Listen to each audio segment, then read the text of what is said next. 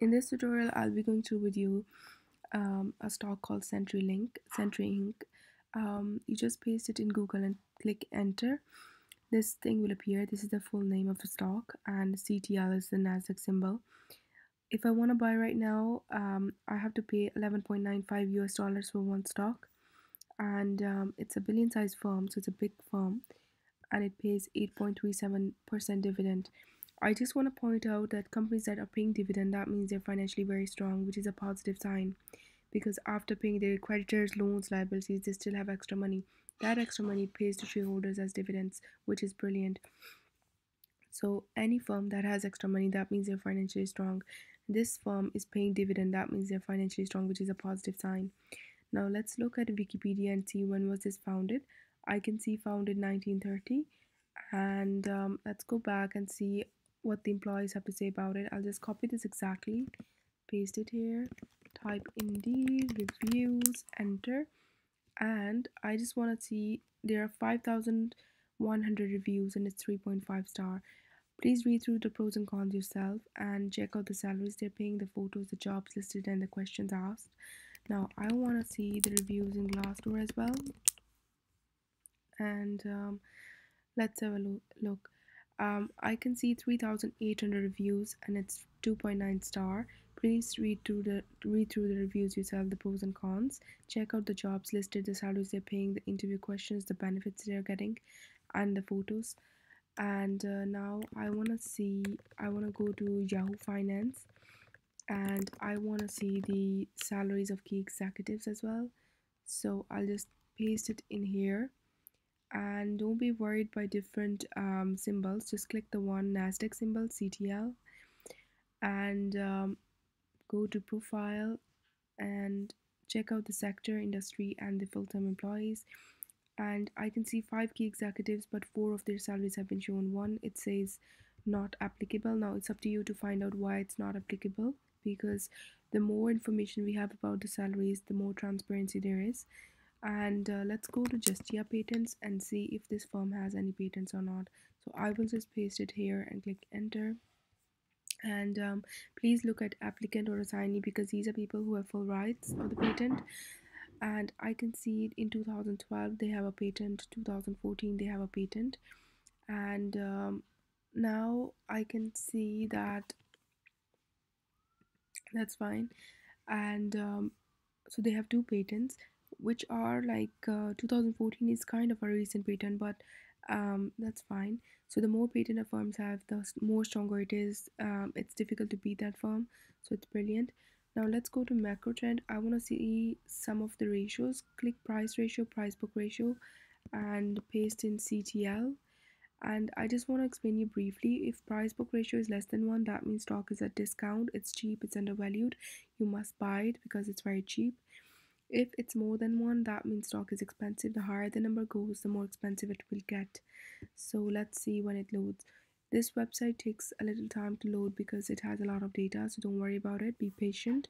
But once it's loaded, it will make your life quite easy. Please let me know if you have any questions for me, or if you have any requests regarding a stock that you want me to do research on. I'll do it for you. And if you have any questions for me, or if you would like to connect with me, please let me know as well.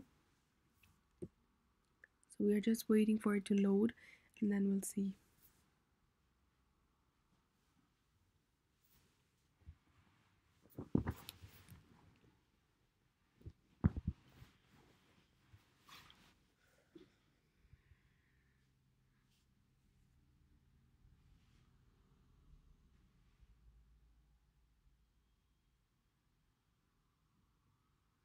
Okay, so right now it's 0.96, which means that the stock is cheap because it's less than 1. So it's 4%. Right now it's 4% discount. The stock is on sale 4%. And I'll just show you briefly. If I go to 2019 March, the stock is 3% on sale, because you can see vertically up. Somebody who bought in March 2019, they paid $11.99 to buy something that was $12.42 worth. So they got 3% discount. And somebody who bought in, for example, 2008 December, they got like nearly 60% discount, which is a lot of discount. And if you just see vertically up, somebody who bought in 2008 December, they paid $12.11 to buy something that was $31 worth. So they got nearly 60% discount. So, but right now it's 0.96, which means it's 4% off, 4% discount. That's brilliant. Now let's have a look at other ratios. I want to see current ratio.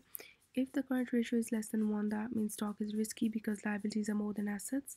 If the current ratio is 1.5 or more than that, that means stock is safe. It has good margin of safety, so it's brilliant time to buy. So look for 1.5 or more than that for it to be brilliant. Let's have a look. It's loading right now, so we need to wait up for a while.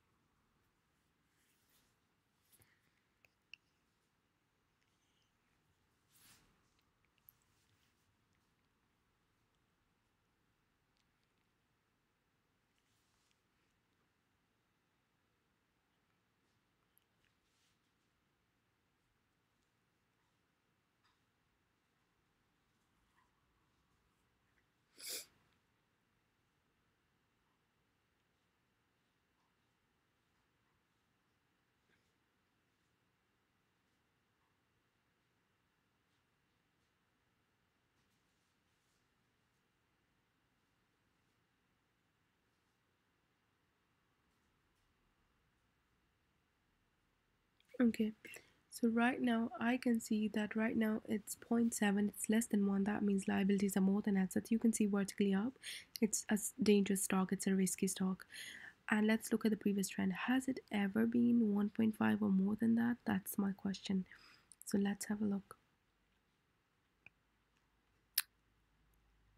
No, it hasn't. So we have data since 2005 up till now. Since recent 14 years, it has never been 1.5. So it's very risky stock. It's always been less than 1.5. So since 14 years, recent 14 years, it's always been less than 1.5. And not only that, if you just notice that it's less than 1. So it's just once or twice maybe it has been more than 1, and it's always been less than 1 since 2005 up till now. So which means that since recent 14 years the liabilities has always been more than assets, which means the stock is very risky.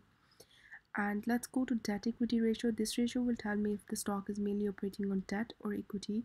I'm looking for 0.5 or less than that for it to be brilliant. Let's have a look.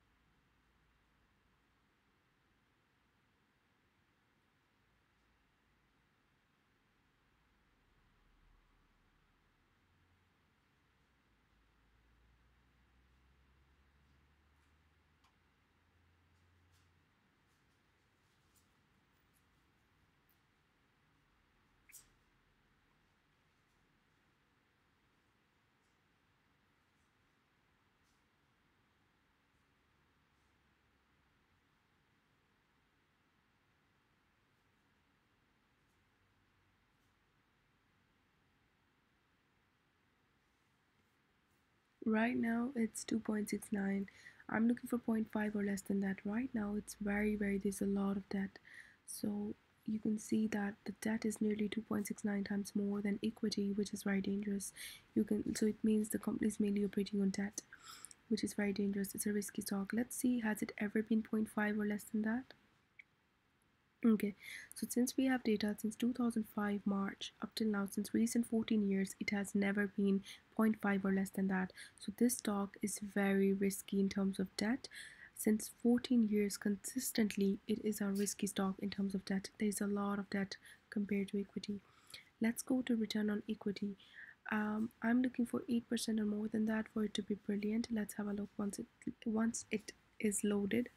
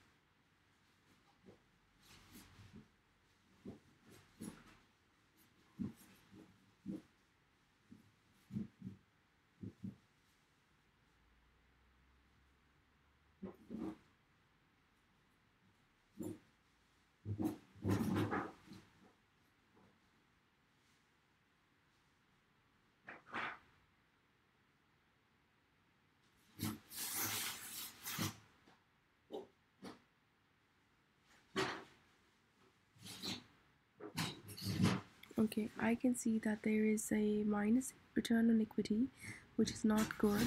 There's a minus return on equity, and it has been below 8% quite a lot, and then a minus. So the consistency is not very good since 2005 up till, I would say, up till 2011 March. It has always been 8% or more than that. That's a good return we're looking at. But since 2011 up till now, the return has not been really good, not 8%. At least it has not been really good, and there is a minus equity return on equity as well, and recently it's a minus equity as well. So I would say in terms of return on equity, recently it's not doing very good.